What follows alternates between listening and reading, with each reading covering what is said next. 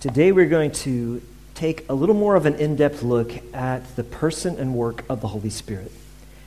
And if there's anything that is little understood in the church, it is the working and person of the Holy Spirit. And here's a caution that I will give you. If you think, or if I think, or you hear someone else say, I have the Holy Spirit all figured out, I can give you a 99.9% chance that they are wrong. Here's why. God is infinite. We don't understand all about him. We don't understand all about Jesus the Son. We don't understand all about God the Father. And we certainly don't understand all about the Holy Spirit. There is always more to know because he is an infinite God. He is designed as who he is for us to have a relationship with him that will be filled with new discovery for all eternity. But here's the thing, church. We don't want to wait until heaven to discover more and more of God. We don't want to wait until heaven to taste of his presence, of his goodness, of his greatness. We want to know him more and more. And so my ultimate prayer today is that what God's word will do is that it will ignite in you and I a deeper thirst to know more of God himself, to focus in more on the person and work of Jesus Christ, because actually the way to receive more of the Holy Spirit is to focus in on Jesus. That's how he has designed it. He always points us to Jesus. Well, the first thing we need to begin with, though, is we need to begin with an understanding. Because in some of our churches, we come from very different backgrounds here. In some of our churches, you may never hear a sermon on the Holy Spirit. In other churches, that may be the only thing seems like you hear a sermon on. But we come from very different backgrounds. And so the first thing that we need to understand is that the filling of the Holy Spirit is something that is designed for every single believer. It is a gift of God that he desires to give you and I. When we seek him, he wants to fill us with his presence. He's told us that we are the temple of the Holy Spirit. This means that our heart is his home. It is his place where he desires to be welcomed and worshiped. If you don't take anything else away today, take that. Understand that God desires your heart, your life, your relationships, your home to be the place where he is welcomed and worshiped. If we really grab a hold of that, it will change how we think and how we live. When we come to an understanding that the eternal God, the one who created everything, has chosen to take up residency in you and me, that should just blow our minds. That he loves us that much. That he's that interested in you and me. Here's the problem. We read about some of these things in the scripture, and we have this natural response where, oh, that was for them. Or maybe that's for certain people today, but it's only for people who've reached some level. That is a lie from the enemy, who is seeking to deceive you and I to keep us from experiencing the presence of the Holy Spirit in our life. When it comes to understanding the Holy Spirit, the first thing that we must do is we must battle unbelief. Oftentimes, the Holy Spirit is neglected because there are false teachings and there are misunderstandings, but that is no reason for us to neglect him. It is to our detriment when we do so.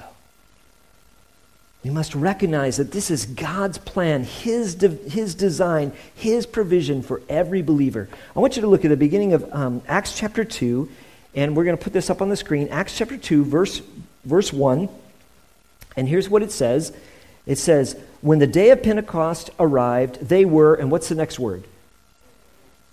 All. How many of them were together? All. Okay, every believer up until that point was gathered together in one place, 120 believers.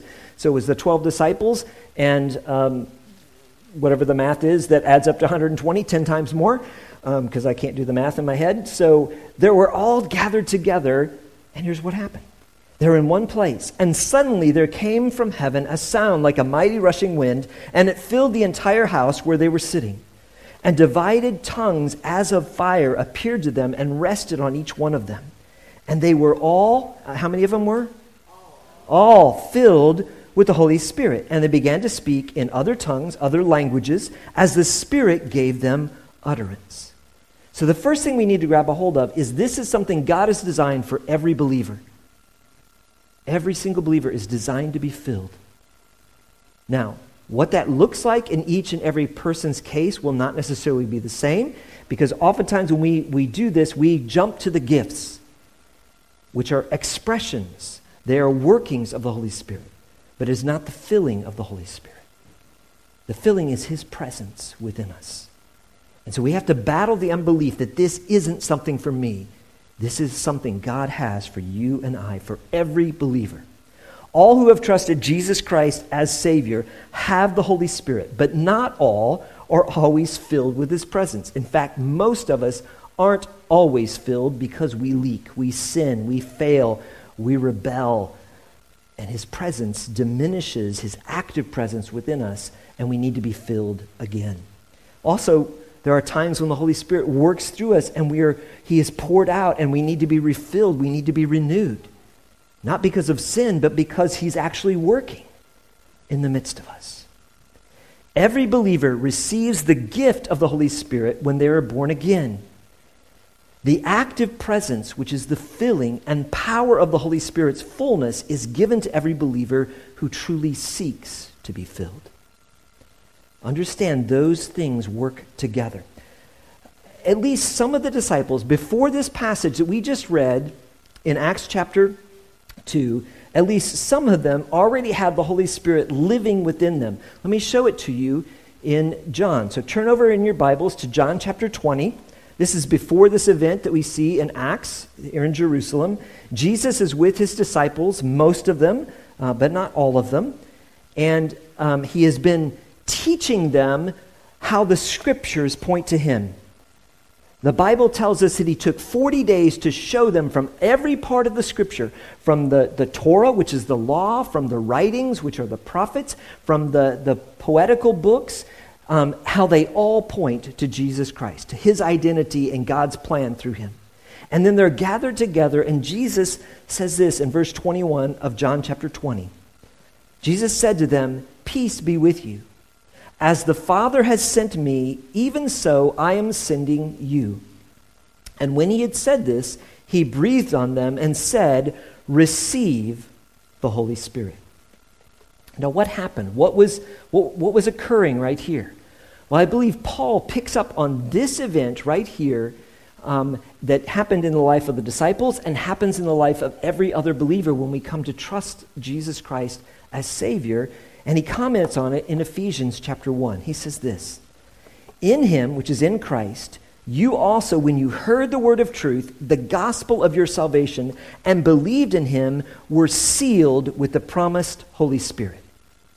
So Paul is unpacking what happened here in the book of John as he's writing about it. And he tells us that every single believer, when you come to faith in Jesus Christ, you are sealed with the Holy Spirit. You receive the gift of the Holy Spirit.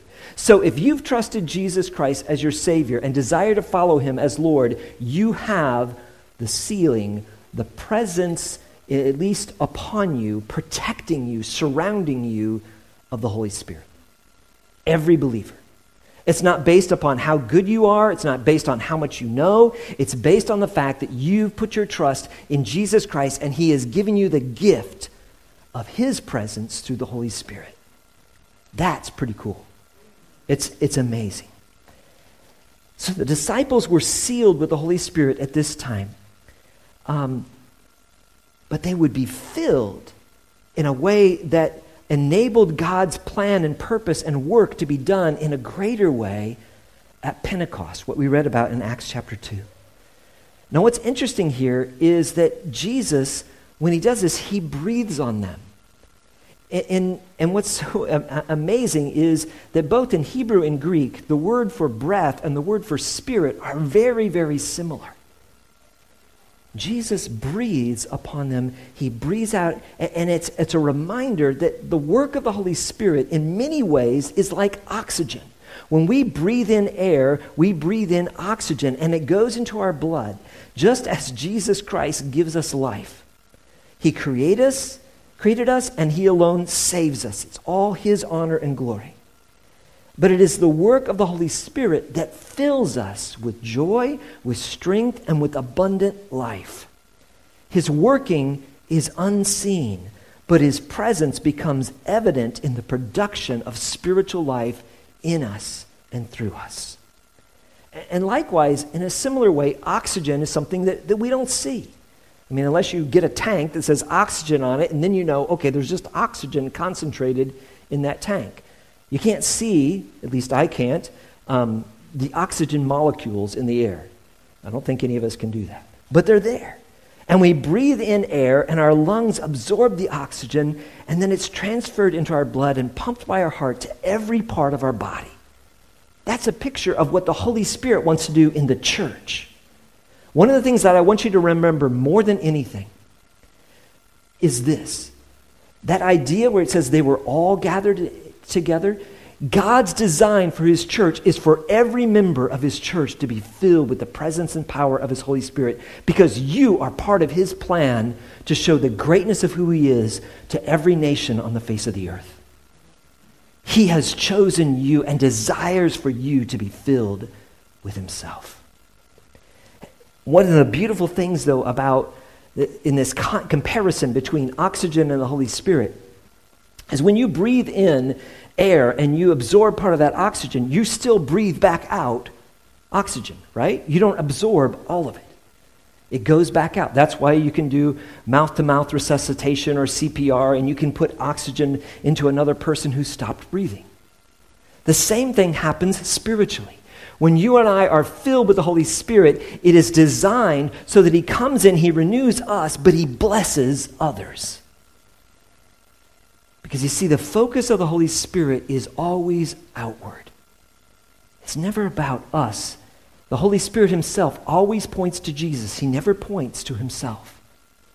He gives us an example to follow, to understand that God fills us to bless others. Now, we benefit in the process. We benefit with the blessing of his presence, of his joy, and of participating in his work. But we're not to seek just the benefit. We're to seek to be the blessing. Because that's what the Holy Spirit does. That's the pattern that we are to follow. The Holy Spirit is the one who gives spiritual life, and we are as dependent upon him spiritually as we are physically for oxygen. In his prayer earlier, Job mentioned how no one comes to the Father except that he draw him through the Holy Spirit. None of us were saved because we had knowledge and understanding. We were saved because the Holy Spirit drew us to him, to understand who Jesus is and what he has done. We are dependent upon him. That is why we want to breathe deep and ask the Lord to fill us with this Holy Spirit, because we need him. We individually need him. The church needs him. Our world needs the church to be filled with the Holy Spirit in order for us to accomplish God's work.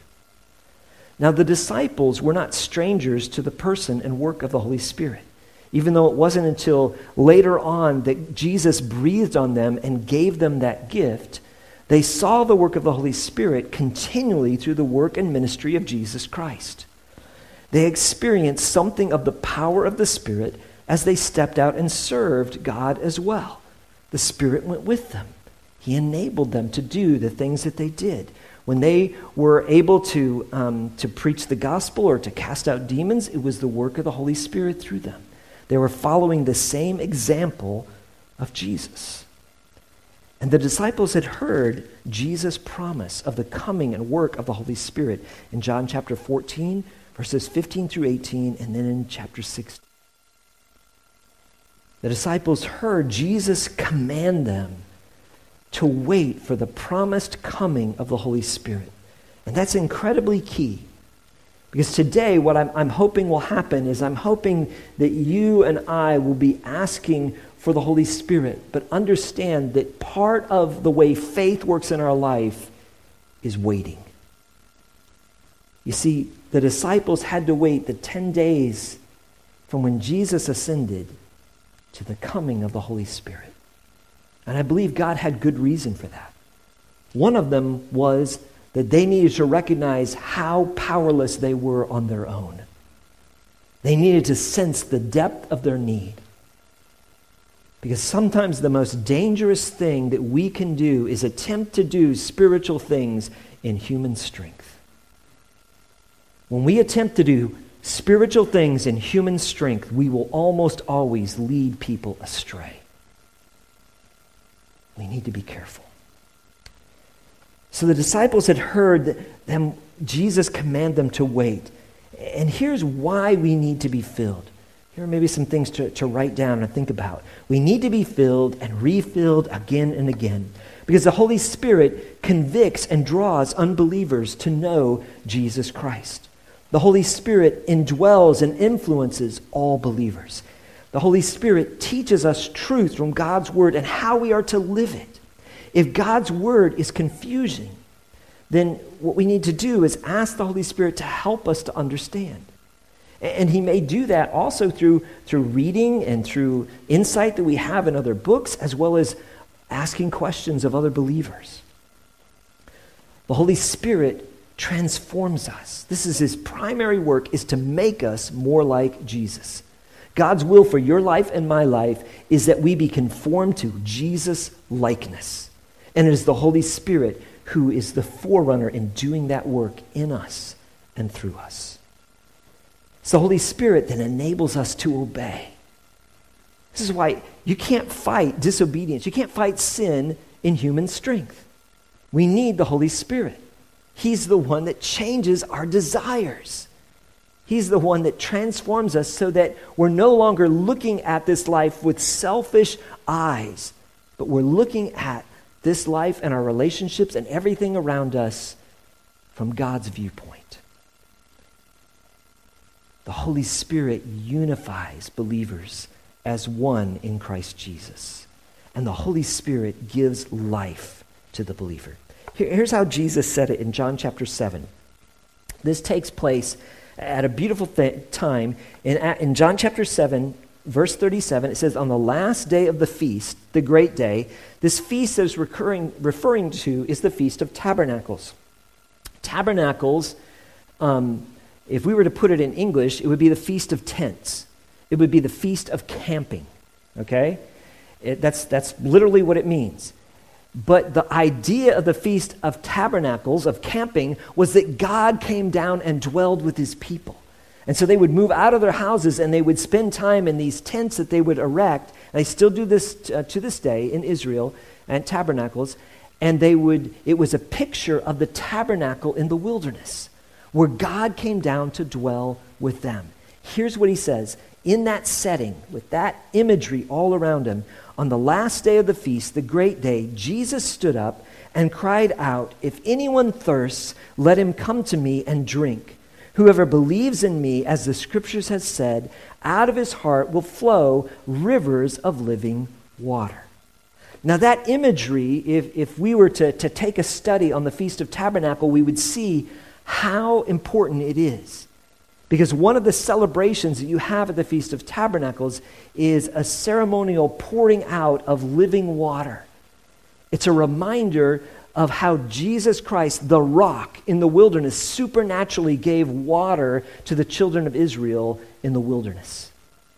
And Jesus is taking that imagery and saying, just like I miraculously provided drinking water for the children of Israel in the wilderness, when you come to me, I'm going to give you the Holy Spirit, and He is going to create in you a spring of living water that flows out, that gives you life and refreshment and touches and blesses the life of everyone around you. It's a metaphor, a symbol for the abundant life and joy that God desires to give us, because the Holy Spirit is the fountain of spiritual life.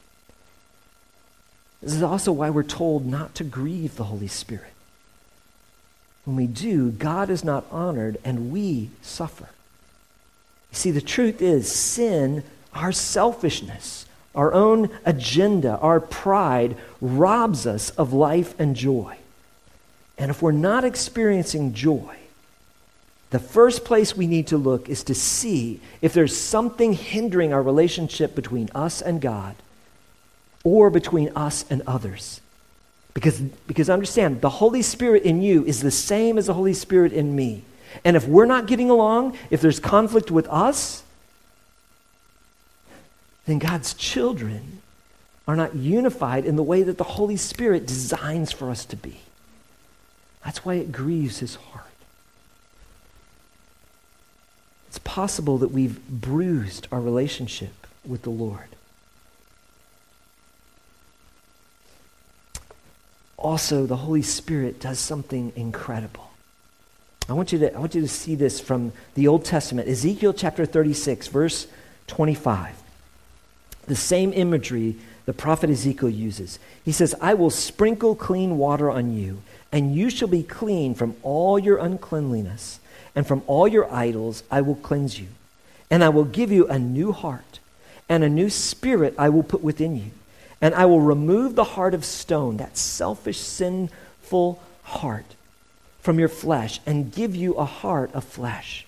And I will put my spirit, this is the Holy Spirit, within you, and cause you to walk in my statutes and be careful to obey my rules.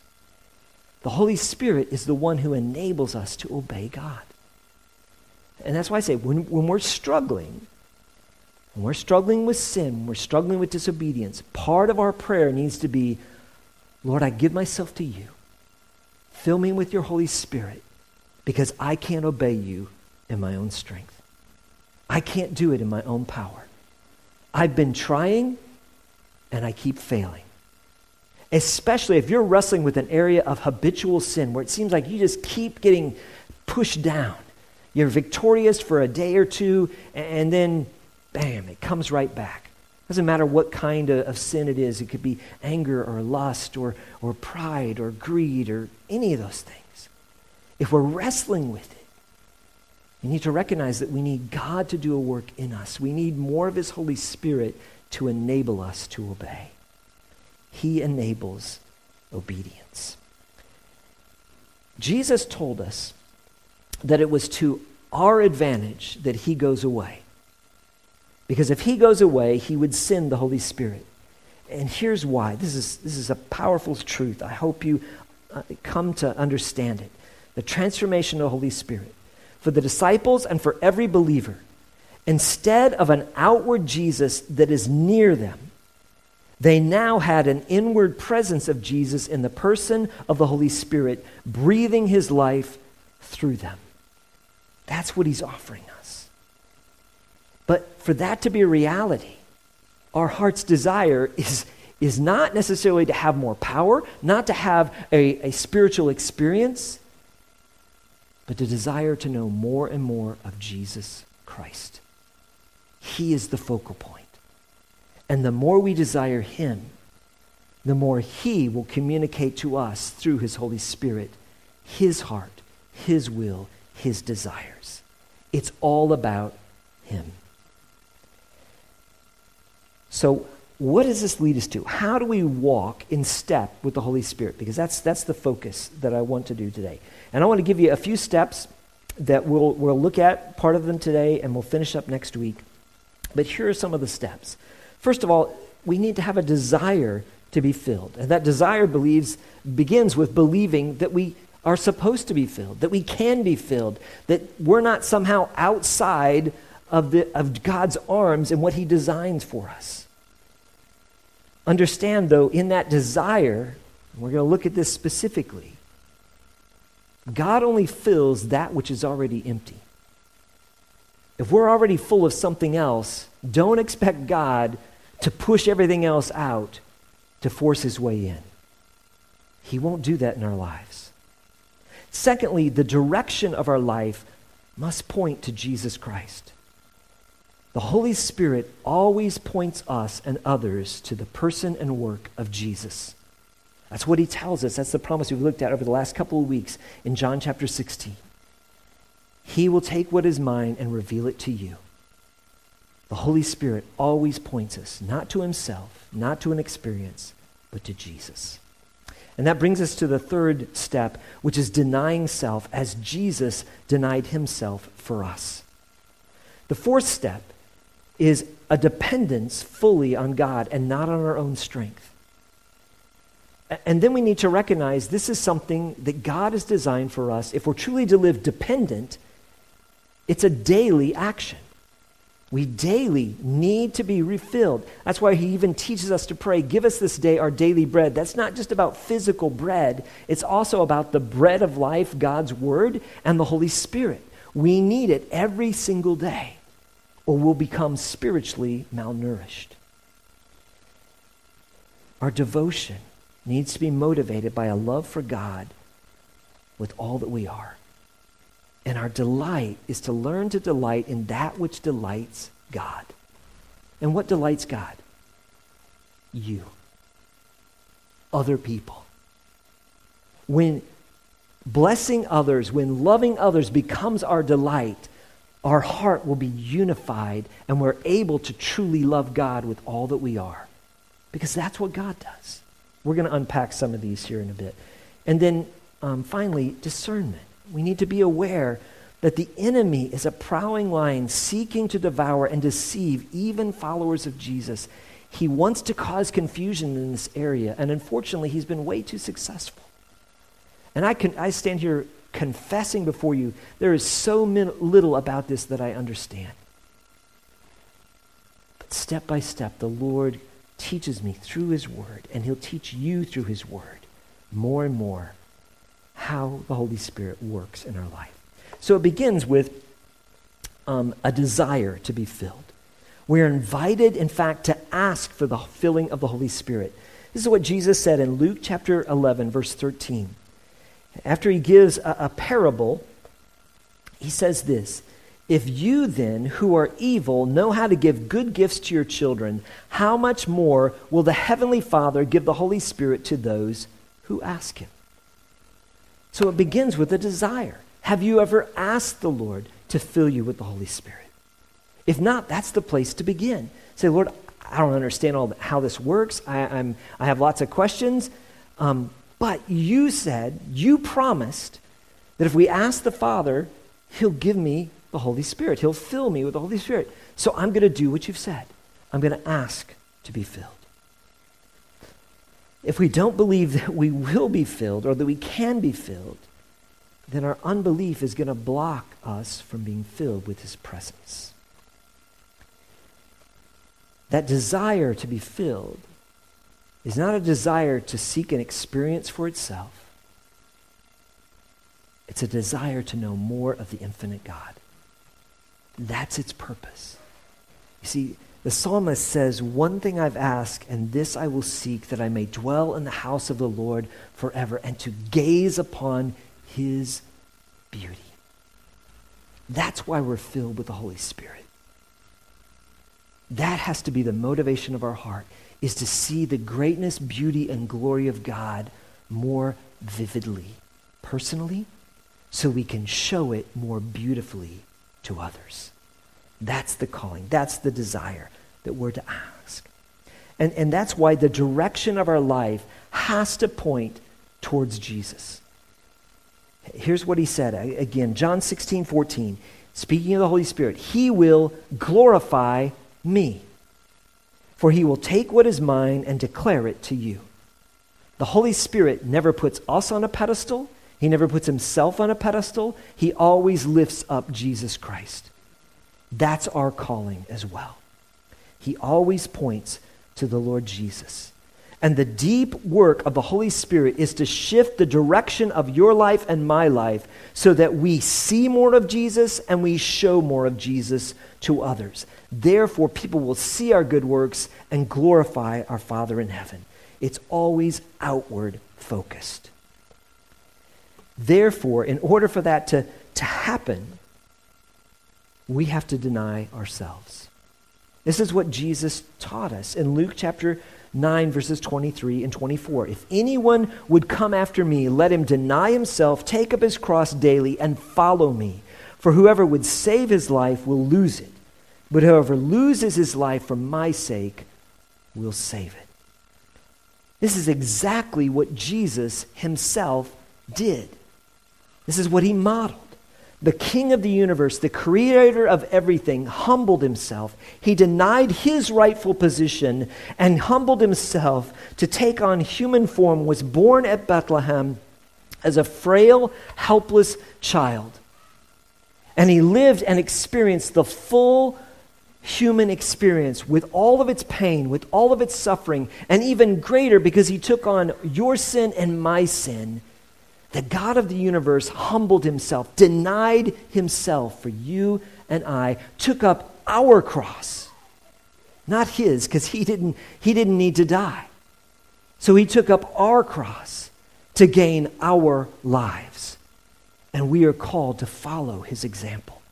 That's why he commands us to follow after him, to do the same thing.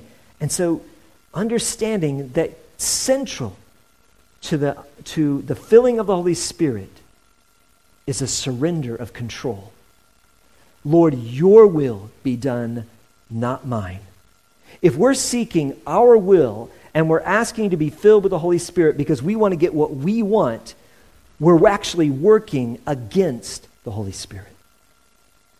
We need to surrender and say, Lord, your will be done. Whatever it is you have, whether it's blessing and bounty, or whether it's difficulty and suffering and trial that will glorify your name, because that's the focal point, that will bring you honor, that's what I'm seeking. That's why this is what we see here in kind of the pivotal verse that talks about the filling of the Holy Spirit is found, and it focuses ultimately around surrender and control. And we see it here in Ephesians chapter 5. And do not get drunk with wine, for that is debauchery or riotous, your translation may say, but be filled with the Holy Spirit. Now, Paul uses this as a metaphor to help us understand how the Holy Spirit works within us, some of the benefits and blessings of the Holy Spirit, but also to point ultimately to how he has to be the one in charge, the one in control. So he uses this comparison and contrast because he wants you and I to experience the pure wine of the Holy Spirit. A friend a week or so ago gave me a bottle of wine. And I will confess to you, I know that much about wine. Would you like to know the full extent of my wine knowledge? I know it comes in different colors. Okay? That's pretty much, I think this one's red. I can't really tell, but I think it's red because the label this thing's red. So I'm guessing it might be red. All right, but I really like this bottle of wine because it says pure. It's pure wine, all right? Well, I don't know how pure this wine from Argentina is. I'm sure it's 100% unoaked. Does anybody know what that means? Great. Tell me afterwards, because I need to know. It sounds like it's really good. I'm guessing they took it out of the barrel. I don't know what that means. Okay, but it's pure, okay? What Paul is pointing to, he says, I have something even more pure than the best wine, and that's the Holy Spirit. Because the Holy Spirit is the one that brings joy. The idea behind wine, even in Proverbs, it talks about how wine can gladden the heart. Now, it only does it temporarily and only for a little while, but the Holy Spirit brings a lasting joy. In the same way, wine, so I've told, when you have a little too much of it, it makes you bold. And sometimes you say things that you would not normally say. So I've been told. That's what the Holy Spirit does. He gives us a pure boldness so that we can speak in circumstances and in situations where we would normally be timid. He prompts us to be able to share with others around us and gives us a pure, holy boldness that's not offensive, that's not confrontational, but that is loving. A loving boldness that reaches out and listens and wants to know where the other person is. And the Holy Spirit brings satisfaction. See, the problem with drink or any kind of substance that we might use to try to find escape is that it never brings satisfaction. It never truly quenches our thirst because we thirst again. But God's presence in our life brings a lasting satisfaction. But the ultimate understanding of this verse of do not be drunk with wine, for that is riotous, but be filled with the Holy Spirit, is an issue of control. Because when a person is drunk with wine or with some other substance, they're no longer the one in control of how they act. And so the Apostle Paul is using that as a contrast and saying, just as alcohol can take over a person when they have too much, when you surrender your life to the Holy Spirit, He will do what you cannot do. He will empower you to do His purpose, His will, to show forth His goodness and His greatness. But in order for that to happen, we have to release control. We have to surrender and say, Lord, my life is yours, every single area of it. Show me anything that I'm holding on to, because I don't want to be stubborn. I don't want to be selfish. I don't want my agenda to be about me. And so I give you my dreams. I give you all that I am and all that I'll ever be. Fill me with your Holy Spirit. Because here's what happens. I'm gonna put a little video that I found from 1912. I've used this illustration before, but this video does it a little bit better. It's going to be up there on the screen. There's no sound, don't worry. It's from 1912. It was a silent movie. And it'll have some words up there, and it's also in French. So if French is your language, you're blessed. Because the English that's up there, I don't even understand what some of the words are, and I'm a native English speaker. So let's play the monkey clip. Hunting monkeys. I hope this will be a great illustration. In order to capture monkeys alive, the natives employ a strategy which consists of putting fruit inside of a gourd, or they call it a calabash, I think it is. So that's what he's doing here. He's putting some fruit inside this gourd, and then he will put it in a place where monkeys happen to go. Makes sense? So in this case, he puts it on this tree, and he ties the gourd to the tree. Now, honestly, you look at that and you go, that's not a very good trap. But watch what happens to the monkey. All right, the monkey sees the gourd. He smells the fruit that's inside of that. He puts his hand in there. He reaches down and he grabs it. And from that moment on, he's caught. Because he is unwilling to let go of his prize, of what he wants, in order to be free. All he has to do is open his hand, and he's free. But he won't do it. Now, you look at him, and I love that. Oh, but that's us. Our dream, yeah, I love that. His stupidity, yes, won't allow him to let go. And so they can just walk up to him and take him right off the tree. His free, yeah, I love that. Oh, but no one will remember anything I say in the sermon, but they'll remember, oh, that poor monkey. All right, you can stop it now, but that's a picture of us that happens to us spiritually.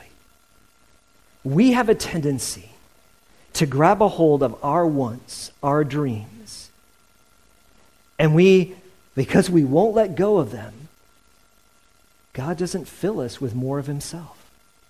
Because God's not going to force you or I to receive his presence or his blessing. It requires surrender. It requires us to humble ourselves to the point where we say, Lord, I give you everything that I am, all that I'll ever be. Your will be done. I ask, as I do that you would fill me with your Holy Spirit, with your presence, so that I may do your will and bring you glory. That's what he invites us to do.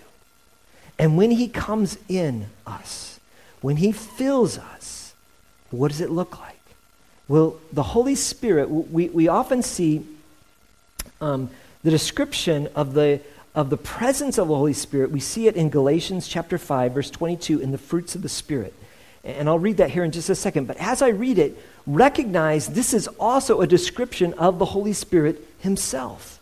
This is what he's like. The fruit of the Spirit is love, joy, peace, patience, kindness, goodness, faithfulness, gentleness, self-control. Against such things there is no law.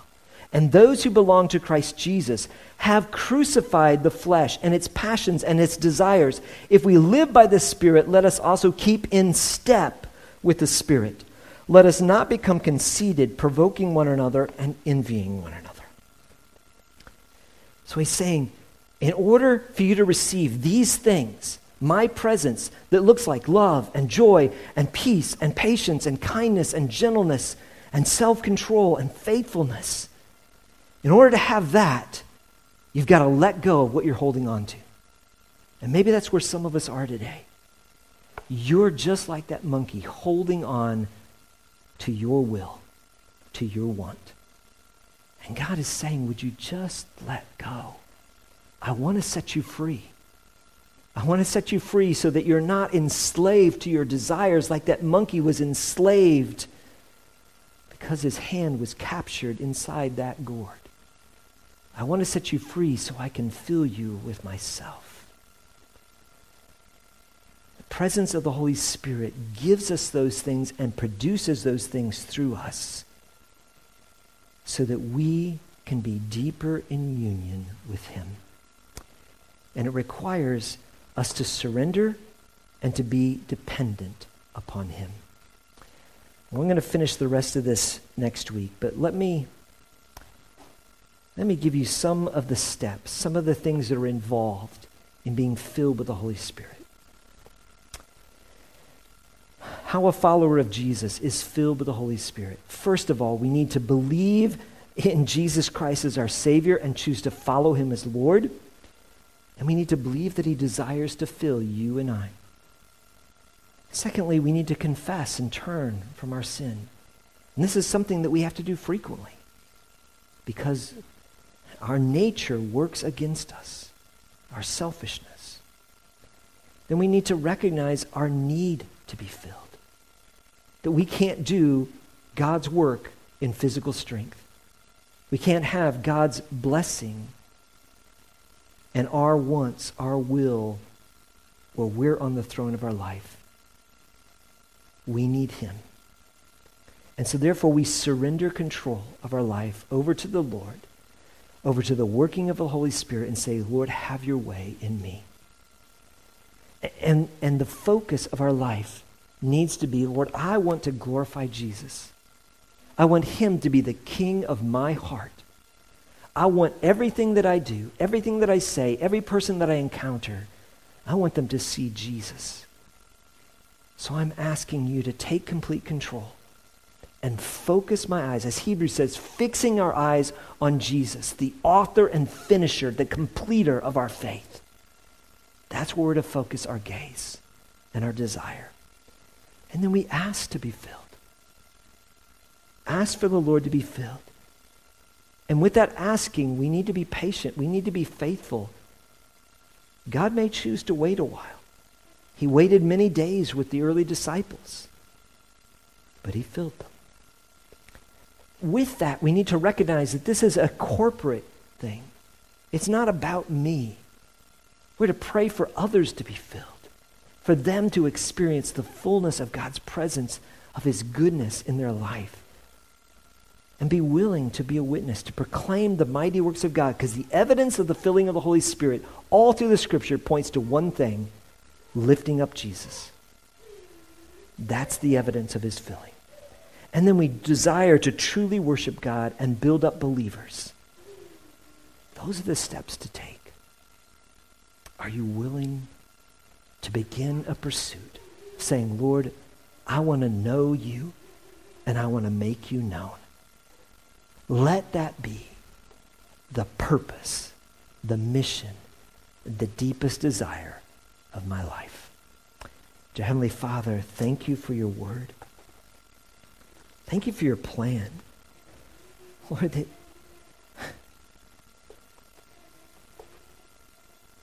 when we stop and we think about it, the most personal act that you have done towards us is not our salvation. Our salvation was the most costly act because Jesus Christ gave his all for us. But the most personal act is that you have chosen to give everyone who trusts in Jesus Christ the Holy Spirit to live, to dwell within us. Lord, that you've reversed everything that has happened because of the curse.